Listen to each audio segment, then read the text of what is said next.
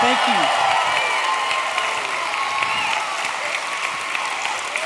I cannot believe this. You guys actually did it. You sold this place out. 4,000 people. Just go with it. We're not going to do any crowd shots.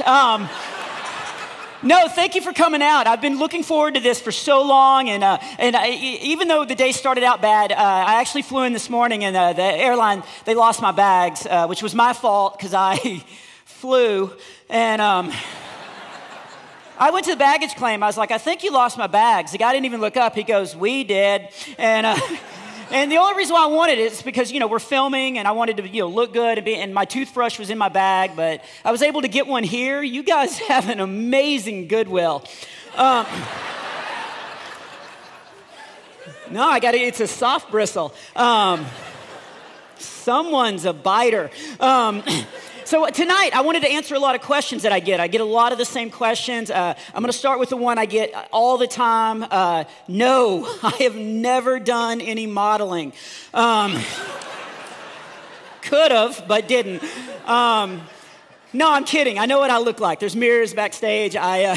No, seriously, and I'm fine with it. I look like somebody cloned Conan O'Brien and Carrot Top before the steroids.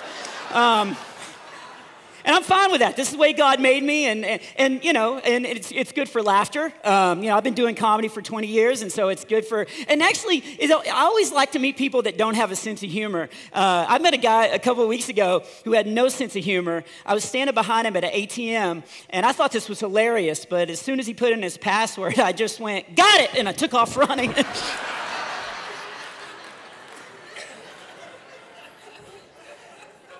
He did not look like a sprinter. And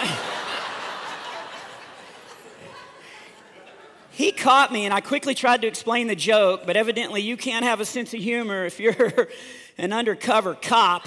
And by the way, I say that, but I love law enforcement. I really respect those guys. They are amazing, and I'm not just saying that because I parked in handicap.